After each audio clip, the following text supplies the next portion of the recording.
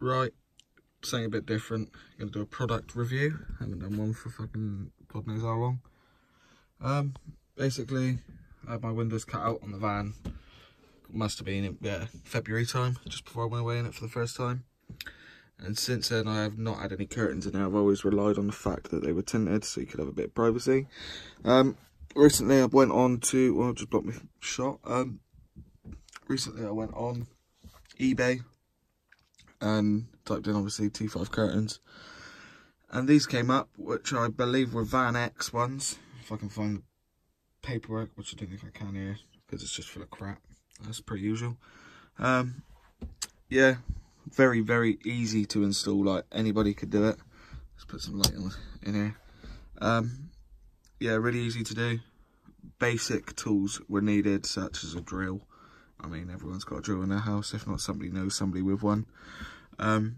Screwdriver. Everyone's got a screwdriver in their house, and that is literally it.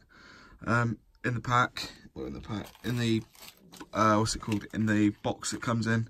Comes with the curtain material, which is that there. 2 runners, 2 little plastic end caps that go on there to stop obviously the curtains coming out. A load of screws. As you can see there, those little plastic clips there, they are what hold, I'm going to show you up there, the curtain in the runner. Very good design, really easy. Also comes with a pair of a set of poppers. Obviously you drill into the side there, which then gives you a bit of an extra blackout. Ideally, should have done this mirror a bit lower, but that'll do. But yeah, really easy to use. Unpop it from there, pull it across. They are quite big. Already got marks on them already. I don't know how that's got there, but yeah, same as this there.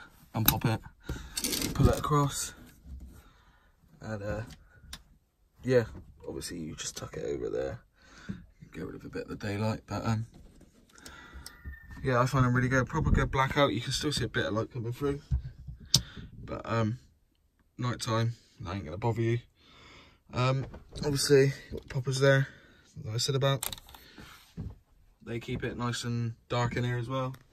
I'll do the same for the other side here as well. Unpop those, just pull it. It is easier with 2 hands, but obviously one hand's on the camera, pull them across, and already, obviously still got a bit of daylight there. Already you can see how much darker it is in here. If I turn the light on, it lights it up a treat in here. So yeah, those Van X blinds, I highly rate them. Really, really easy to install. Literally all you needed was the drill and the screwdriver, as I mentioned.